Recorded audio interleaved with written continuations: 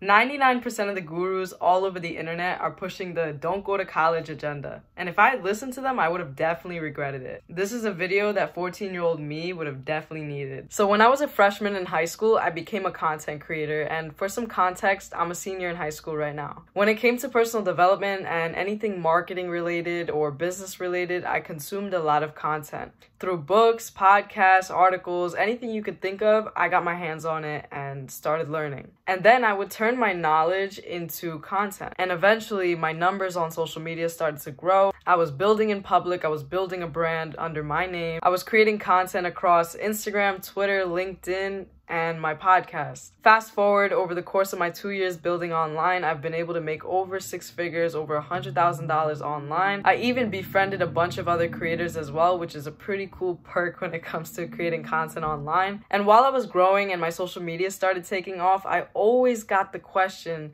Nidhi, are you planning to go to college? And they'd always ask this because they know I was only 14, 15, 16, 17 at the time. And my answer would always be no. See, the thing is, I learned a lot from the internet, but I was also very impressionable because I was so young. And I said no mindlessly because I always heard these gurus preaching, you don't have to go to college, don't go to college. Nidhi, you seem like you'd be better off if you didn't go. I always received negative criticism towards college from top creators that I looked up to. So I just went with it and I was like, yeah, I don't need college. I'm too good for college. And I would just think it's not for me. So then I decided if I'm not going to college, I need to have something solid holding me together before I'm 18 years old. So I made the goal to make $100,000 before I'm 18. It felt like my future was dependent on growing my social media, as if I wouldn't have a good future if this didn't work out. I was constantly glued to my screen. It felt like the internet was my life, like it was my only life. And I remember always feeling down for the pressure that I put on myself because of the goals that I had to obtain before I turned 18 in order to have a good future. I mean, yeah, I hit those goals, but was that timeline acceleration worth my peace? The whole thing just felt rushed and anxiety driven. And I go by this general rule that if you feel anxious, you're probably not moving in the right direction. And on top of that, my parents were not happy with the fact that I constantly said that I didn't want to go to college. And you know, the thing with immigrant parents is that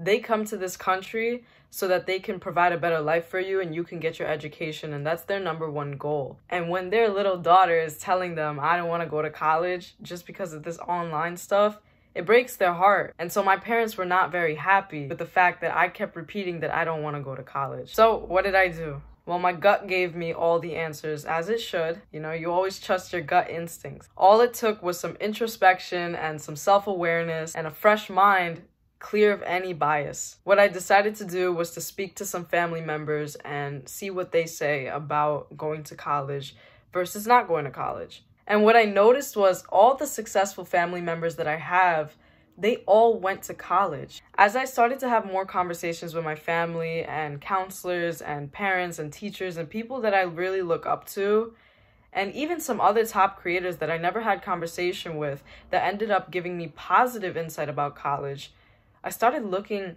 at the other side of things. I envisioned myself getting an education, you know, to become more respected with a degree behind my name. And at the same time, strategically use that degree to build a great future. This is my opportunity to repay my parents for their sacrifices, especially my mother. You know, they're immigrants, they work very hard. They raised me to be such a good student and be such a smart person, a great individual, well-rounded individual, that the least I can do is fulfill their little dream of me going to college. And at the same time, I could look at it in a positive light and use that degree, use what they want for me to build an amazing future. It works out. I love who I am and it's all because of them. So who am I not to repay them for all the sacrifices? So just a month ago, I finished a bunch of college applications to the colleges I wish to attend. And then a few weeks ago, I got a bunch of acceptance letters and scholarships in the mail. And as I'm opening these letters, I remember my parents told me, "You achieved our dream." Do you know how much that hit? Do you know how much that means to me? That gave me goosebumps. And see, the thing is to me that I can do both. I can do college and I can do an online business. I don't have to choose. And it's nobody else's choice but mine. And here's how I knew I made the right decision. Because as soon as I told myself that I'm going to college, my mental health improved. I felt calmer and happier, and all the anxiety, everything that I was feeling finally disappeared. and I realized that life is bigger than the internet. All these gurus will try to push everything on you, but you have to make your own choice. You have to make a decision that resonates with you. Who was I to say that, yeah, college isn't for me, when I excelled in school? I still take AP and honors classes. Who am I to say that college isn't for me? I was just mindlessly taking the advice of those gurus and top creators because I respected them. But the thing is, you have to have self-awareness and you have to know who you are in order to make your own decisions. So here's my advice to 14-year-old me, or let's say there are other online creators who are around my age watching this video. Have a plan and aim for a specialized degree. Generalists lose and specialists win. Remember that. See, look at it like this. You'd rather get a marketing degree or an accounting degree rather than a business administration degree. And here's why. If you get a business administration degree, it's down here. You can't do marketing, you can't do accounting, you can't do jobs related to consulting or any of those things.